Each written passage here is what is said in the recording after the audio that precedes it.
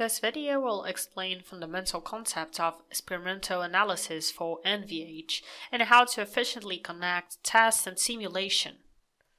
When we talk about experimental analysis, there are some main steps that help to build the bridge between test and simulation, which are: perform tests to obtain experimental data and experimental displacements and accelerations at the center of tire wheel assembly are the outputs. Then, treat test data, which means that the signal has spurious information such as trends, spikes, and sometimes it should be also resampled before the signal can be considered as useful and reliable. Then, transform test data from time to frequency domain, and usually this step is done with fast Fourier transform algorithm. The first topic that we are going to discuss is about fundamentals of road noise and engine noise tests. Road noise results from the contact of the rotating wheels and the road, while engine noise results from engine loads. So, obviously, moving on a rough road generates different types of noises. The first one is structure-borne noise, caused by vibrations in the tire contact, which are transmitted through the front and rear suspensions to the body in the cockpit. They are predominant below approximately 400 Hz. The second is airborne noise, caused by pressure variations in the air nearby, whose pressure pulses propagate through the car panels to driver and passengers' ears, and they are predominant above approximately 400 Hz. The interior road noise is the sum of these two contributions.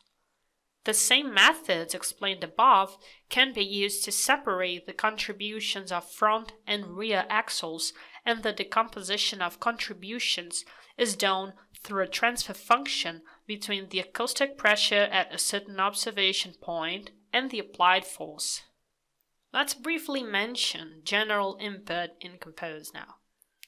There are some main categories of files that are commonly used in NVH experimental analysis, and each one has a more appropriate function to import data. Compose is able to read inputs of multiple formats, like Excel-compatible files such as CSV or XLSX, MAT files which have a container-like format and store variables of all data types supported by Compose, test and CA files because we leverage hypergraph readers to support files from various acquisition systems and different solvers, and finally other formats like binary, delimited files, text files, and images. The next topic to be discussed is experimental data preparation. Data acquisition in real conditions may face obstacles that create disturbances, such as trends or spurious spikes. This noise should be removed to reflect the true behavior of the system. The first technique is about detrend. Detrending a signal removes a trend from a time series, that is, a certain pattern which is not inherent in the data. In this image, we see the mean line, which could be subtracted from the signal as one of the detrending methods available in Compose. Regarding spike detection and removal, it's also important to detect and remove extreme changes in measured data that probably do not represent the actual behavior of the system. We can use an identifier that, for each sample, computes the median of a window composed of the sample and its 6 surrounding samples, for example. Another data preparation method has to do with resampling, which is a technique to change the sampling rate of the signal, which is defined as 1 over the amount of time between successive samples, increasing it or decreasing it. The first example is about how to import a displacement signal and treat its disturbances. We can see that the signal is stored in a comma-delimited file whose first column contains time and the second one contains displacements. Therefore, the quickest way to import it is using this function to read delimited files. As a reminder, Compose supports multiple test formats and also binary files generated by acquisition systems. Then, separate time steps and displacements into different variables. Now let's start to treat the data. The first step is to detrend it. In this case, let's use the constant method to remove the mean of the signal. Then, the spikes will be removed using a user-defined median absolute deviation algorithm with the identifier that was explained before. Now, the third step is to downsample the signal, which means that the size of the dataset will be reduced. The second argument tells us that every sixth sample is retained. After downsampling the signal, it's time to plot three curves. The first one is the original data using red color. The second one is the corrected data without trends or spikes using green color. And the third curve is the downsampled data in black dashed line, adding axis labels and legend to the plotting area. When we run the script, we can clearly see that a trend was identified and the mean of the signal was subtracted from every point. We can also verify that some spirals or spikes were identified and removed. Finally, the dashed line represents the corrected signal after being downsampled. And if we check the downsampled variable and the corrected signal variable on the variable browser in Compose, we verify that, in fact, every sixth sample was retained. Let's explore now the transformation from time to frequency domain. Fast Fourier transform is one of the most useful and popular algorithms to transform the time domain signal into discrete frequencies based on the length of the dataset. Signals contain relevant information and certain kinds of noise that are difficult or even impossible to detect when the analysis is performed only in time domain. Other characteristics and anomalies of the signal are visible in frequency domain, which breaks the signal into its corresponding sine waves. That's why frequency domain datasets are more important for NVH engineers than time domain. As we can see in this image, the time domain signal on the left is comprised of three different sine waves. The last image shows the outcome of FFT function, which is the frequency representation of the time domain signal. Now we'll discuss about filtering. When the signal is transformed from time to frequency domain, Compose also has functions to design and analyze filters, both digital and analog, aiming to attenuate the signal according to a certain frequency criterion, if applicable. Digital and analog filters both remove unwanted noise or signal components, but in different ways. Analog filters attenuate signal above or below a chosen cutoff frequency and between a certain range. On the other hand, digital filters can be more precisely programmed, but the signal must be digital. With respect to digital, there are two classes: infinite impulse response, IIR, and finite impulse response, FIR. The term impulse response refers to the characteristics of the filter in time domain. Starting with IIR, the main Compose functions for this class are Butterworth, Chebyshev, and elliptic filter. Then we have FIR filters, whose main functions are window-based filter and multiband filter.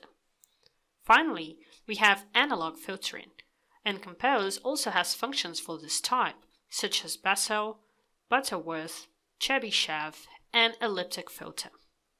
Let's see an example how to use fast Fourier transform to convert a signal from time to frequency domain and apply a low-pass filter. Based on the corrected signal from the previous example, the first step is to define the sampling frequency. Then, let's perform fast Fourier transform to address the goal of the example. FFT function produces the frequency domain representation of the input signal. The FFT result is usually returned as double-sided, ranging from minus maximum frequency to maximum frequency. Most real-world applications use only the positive half of the frequency spectrum, single-sided, because it's symmetrical, and that's why we can discard half the signal. The next operation is the creation of the frequency vector based on the length of the signal and the sampling frequency. The last step is to apply a filter on the signal to attenuate its amplitude after the cutoff frequency of 80 Hz. Let's use a filter order 5 and apply Butterworth filter function, passing as arguments the filter order and a scalar value specifying the 3 dB cutoff frequency of our low-pass filter. It is represented by a ratio of the cutoff value to half the length of the signal. The outputs of Butter function are the numerator and the denominator of the filter, namely the transfer function. Now we can use these outputs to filter the signal with this function, passing the numerator, the denominator, and the original displacements as inputs. Now it's time to plot the outputs. The first plotting area contains the spectrum, frequency versus amplitude. With the filter displacements in hand, we can visualize in the second plotting area the original and filtered signal, adding a legend to identify each curve. When we run the script, the first plot has the frequency domain outcome from FFT function, with the amplitude indicating the most prevalent frequencies. As we apply the filter considering 80 Hz as the cutoff frequency, from this point onward, the spectrum will be attenuated and therefore the signal will be filtered. The outcome of this filtering process can be seen in the second plot, where we can see the original signal and the filtered one together. Let's see another example to explore how to design a low-pass filter for a multi-channel signal. We have an ASCII file from an acquisition system that has 5 channels, the first one with time and the second one onward containing displacement. Based on the previous example, now we need not only to apply the filter but also to design it and to apply it in multiple channels. After reading the data and reshaping it to have rows with time steps and columns with different channels, let's save time in a different variable. Specify a sampling frequency, let's say 500 Hz, to design and apply a low-pass filter on all channels. We can use a for loop from the second channel to the last one to query the displacement data and filter it. The first step for it is to design the low-pass filter.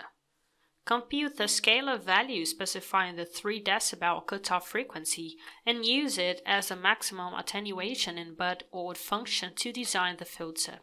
The other inputs for this function are the cutoff frequency, the stop band frequency, and the minimum attenuation.